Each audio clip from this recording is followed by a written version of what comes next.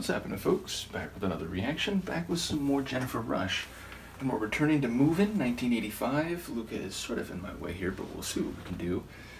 And again, shout out to Darren for sending me the 5-album compilation. So, despite the microscopic text on the back of the album here, I can tell you that the next tune is If You're Ever Gonna Lose My Love, which is a hypothetical, but we don't get the second half of it, so if-then statement is sort of the structure that it suggests, though as an editor's note I should point out that you don't often have to include the then because it's implied by the structure overall of the syntax.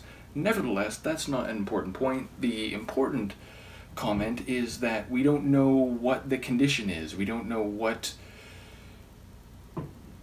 information she's going to provide that would indicate when that might happen, what event might facilitate the loss of her love, but it's certainly a possibility, it's certainly a suggestion. So it doesn't sound romantically utopian, because if you're super infatuated, if you're very excited about the romantic connection you have with another person, you're not even thinking about that. That's completely off the radar. So to say that if you're ever going to lose my love XYZ, then you're at least pondering the possibility of that taking place.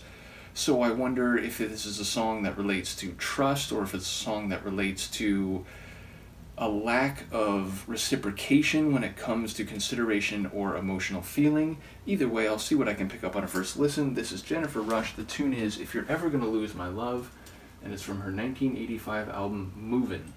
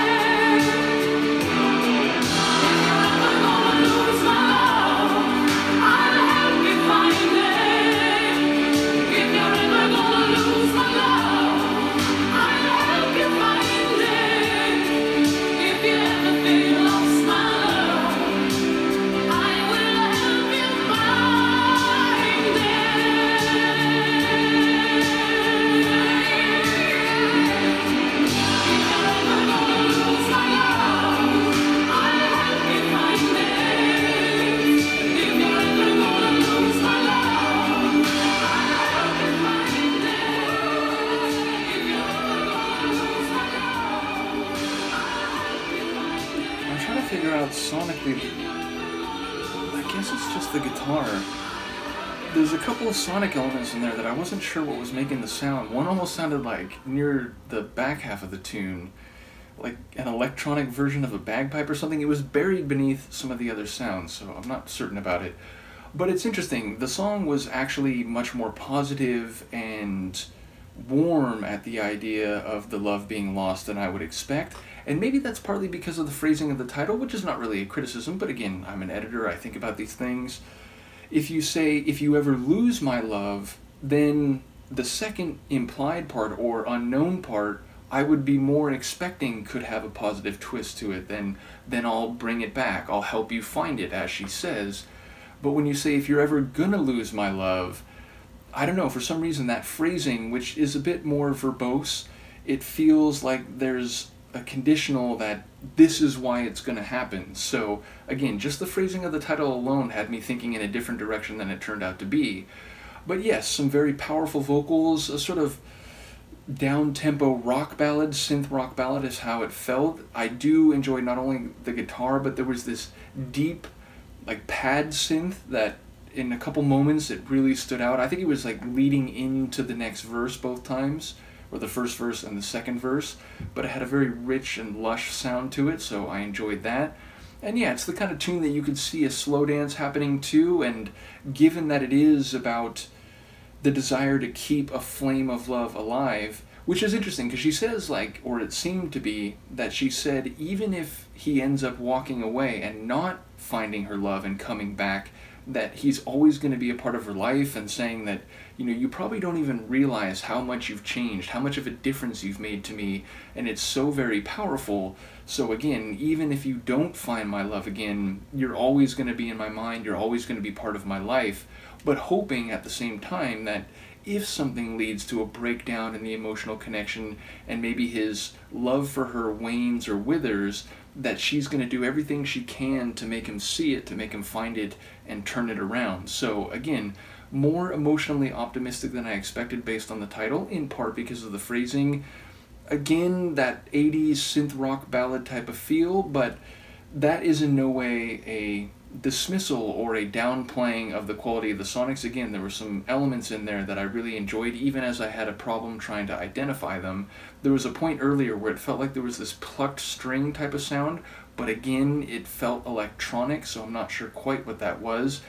And she has a very expressive voice, so when she goes big like that, the vibrato or just her vocal technique has a very resonating sound, and it's hard to ignore. It becomes the central focus sonically, even if I'm trying to get a sense for the overall composition and arrangement. So once again, shout out to Darren.